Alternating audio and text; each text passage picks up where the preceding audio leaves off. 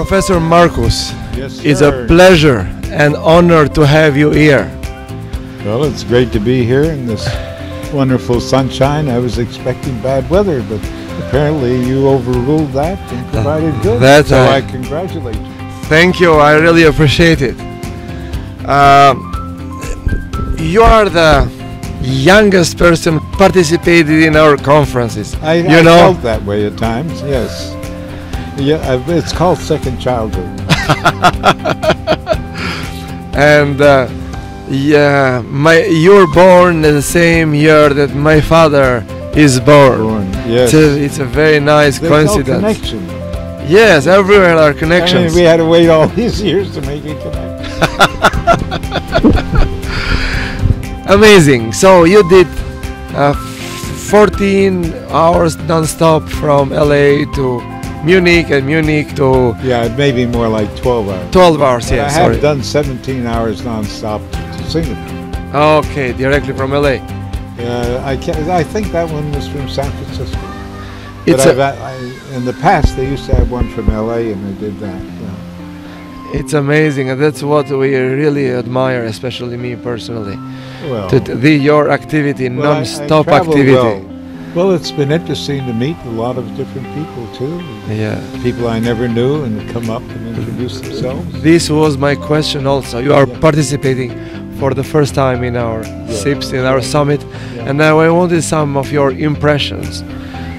Well, the first impression is the friendliness of the people, the participants.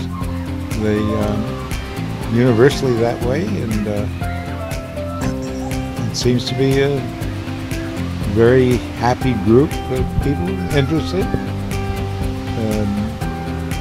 I imagine they got quite a bit out of the lectures. I don't know their backgrounds, but everybody seemed to be enjoying themselves as far as I can tell. And you have participated in so many conferences around the world. Hard stuff, but yes. Sure. So what do you see any difference between our conference and others? Any things that we do differently? Well, the breadth of the conference, it covers such a wide variety of fields. Often international conferences are focused on a few topics and so on. But this covers the gamut and covers a lot of work of industrial interests and work of academic interest. So it's a very broad coverage, and certainly this is a wonderful environment to hold it in.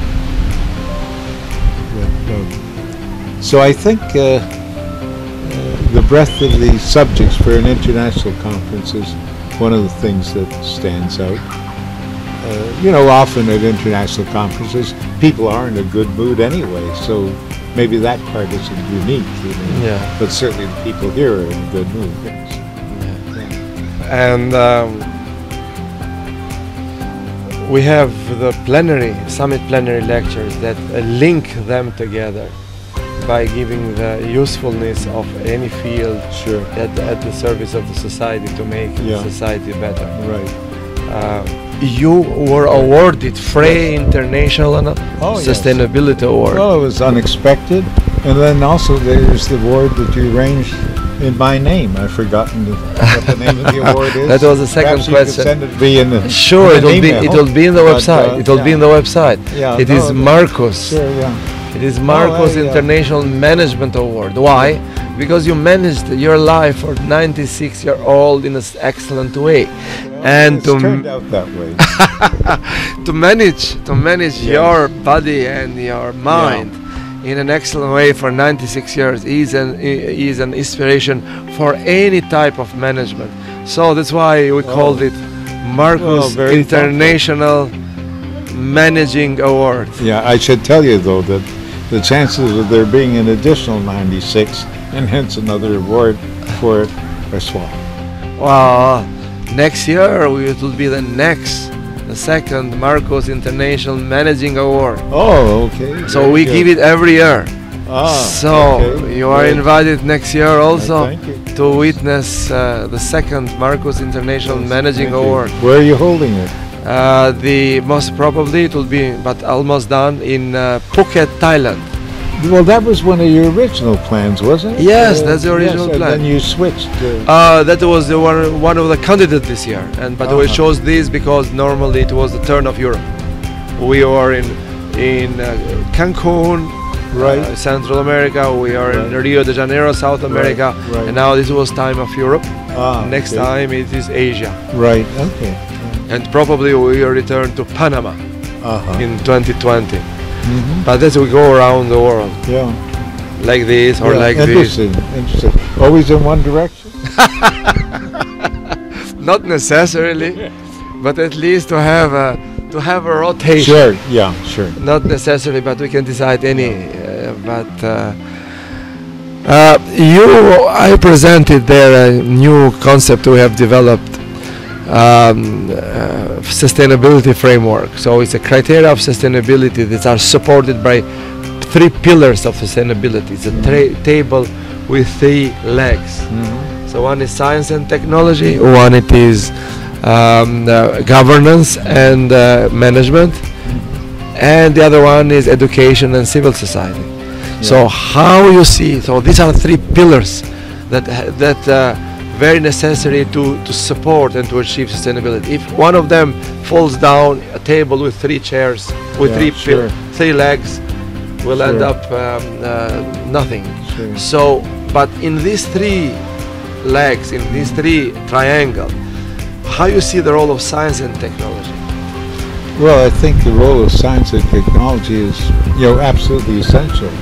When you think of all the developments that have been made, how much lives have been changed, how much certain work processes have been freed up to do other things, new things. So I think they've had an absolutely dramatic effect. If you compare the way people live now and the way they lived before the Industrial Revolution, it's a fantastic change. So that reflects all of these new developments. Of course, it's true that probably some people are hurt by it. People are in somewhat lower occupations, have been taken away by machines. It may be difficult for them to get retrained, and so probably. Well, when you think of most things that happen, there's probably another side to it too. It's not always that a certain step is always good. There are winners and losers, and but you hope that your step will have more winners than losers.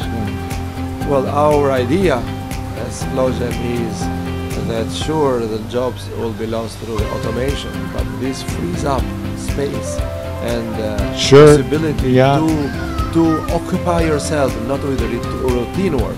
Automation covers or eliminates routine work. But absolutely. Human beings, I think you were there when I presented it. Human being needs to deal with new invention, new development, and this to the extent that they're capable. Sure. There are some people that are very well trained that will adapt to that, and there are other people who unfortunately have not been well trained, and it's difficult. My guess, I don't know such people, but that's my guess. That some people that just don't have that kind of training that permits them to go the next step. I mean, that's probably one of the problems that society faces, and that it has to handle early on, before even the children go to school, to put them in a framework where they can really benefit and learn. You came late today in my 3rd part of the presentation. Right. And I mentioned here where the role of government comes in. Absolutely. Government can have an important one of the legs of the 3. Absolutely. There they can give money to retrain people, to put it in a new, different position. And they can also give money to help develop the younger people while they're still very young, and they're not put into 3rd-class schools simply because they can't afford it, because it later on would have benefits for society. If they're better trained, and they're more able to adapt to the more recent and more sophisticated ways of doing things. Sure. So 96 years old, and when you decided to deal with science, to have science? Well, you know, of course I've often been asked that. I think it, although I didn't realize it at the time, I think it goes way back to early childhood. Not in the form of conventional science, but in the form of an utter fascination with construction toys. I had an erector set, I had a mechano set, I had a whatever is called jigsaw, not jigsaw, but some wooden wheels and wooden sticks and so on. There's a name for it. So a lot of my young life was spent constructing things with these various types of sets. And when I look back on the science that I've done, so much of it involves construction. So much it involves taking a concept from here and a concept from there, putting them together, bringing in an experiment here and an experiment from there. It's really a construction. And I think that that those were the early seeds of what my interests were. Now, why not law? Why not management? Oh, why not? I don't know. It never occurred to me to do that. But I always loved mathematics. Okay. I mean, like in one course I remember a long, long time ago, you're required to do every problem, every other problem. But I liked it so much I did every problem. Of course, some of it may have, you know, a genetic component. Like, for example, one of my father's brothers, even though he ended up being a medical doctor, won a number of mathematical prizes in high school, you see? And he was a medical doctor. So probably I imagine there's some genetic component. I don't know. Oh, it should be, yeah. Sure. But what is amazing, your activity, you are in constant activity, constantly working. That's true. And this helps a lot, I guess. That's true. But you know, interesting enough, I look back sometimes younger, and I used to go off with my wife, my late wife, used to go off once a month on a camping trip. Take off a month camping. I'd be teaching, and this was among my most productive years. And then it would take me a month to get back into the swing.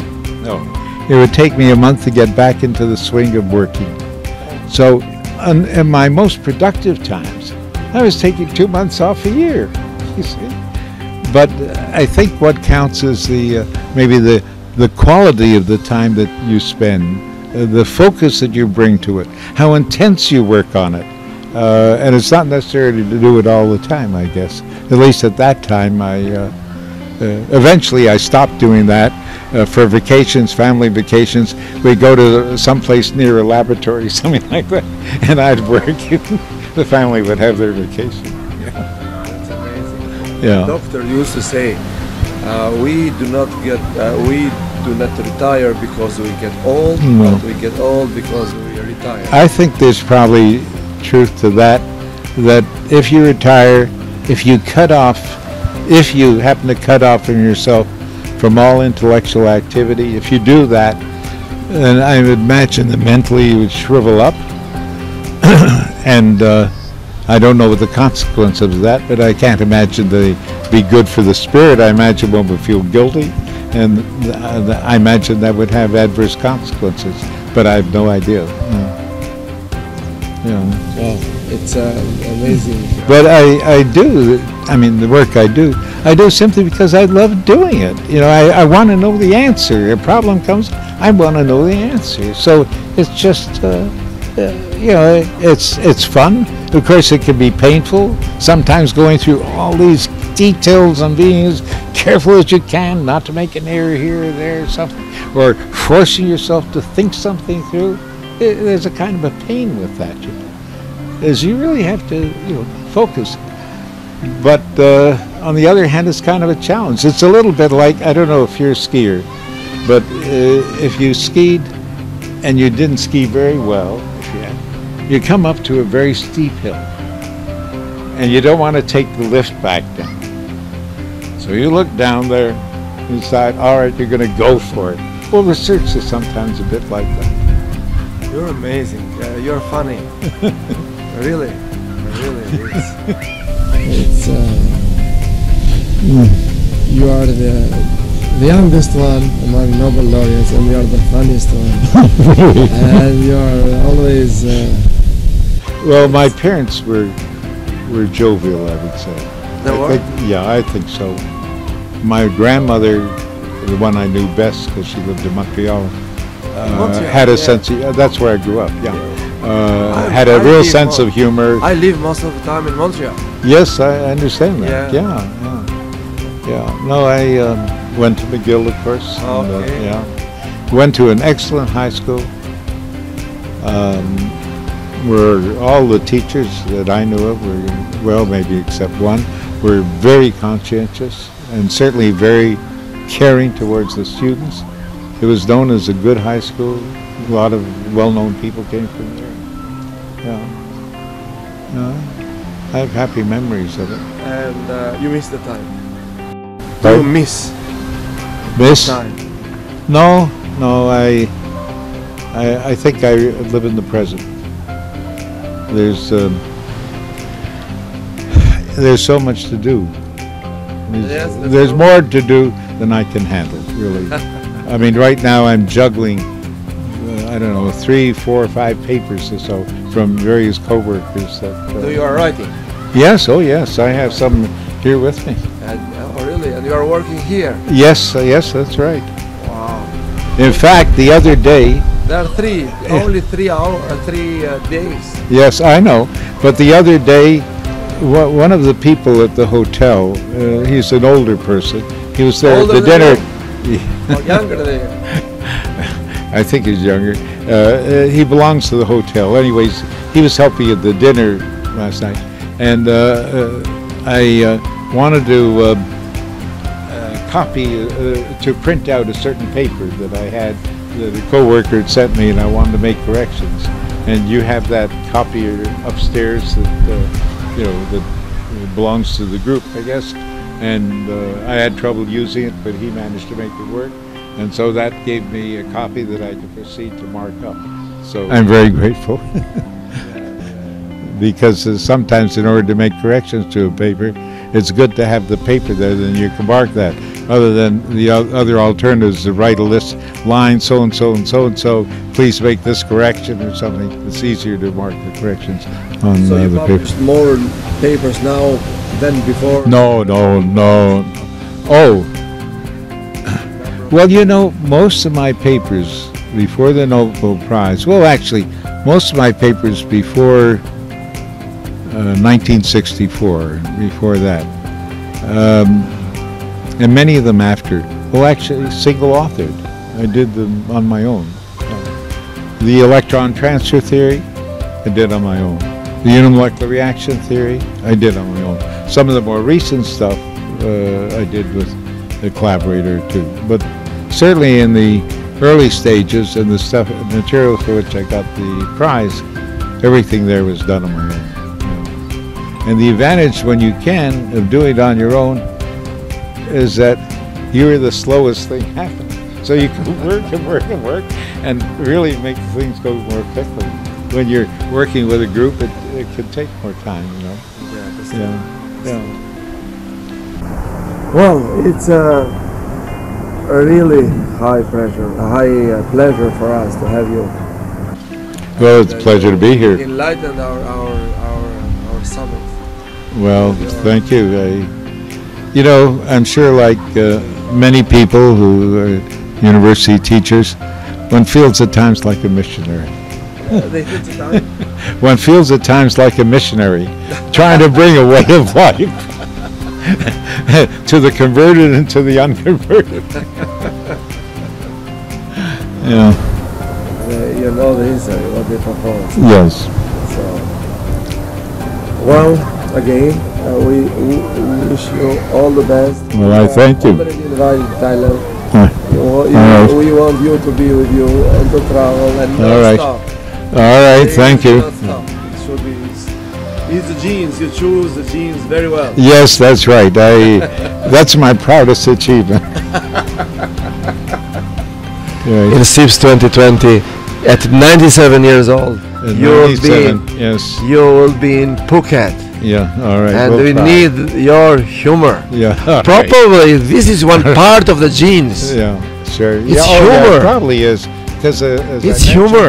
both my parents and well, like most of my father's family, my mother's family didn't know because they lived in England. But most of my father's family that I do and grew up with had a real sense of humor. They really enjoyed. Thank you again. So, It's my I owe it to third them. time.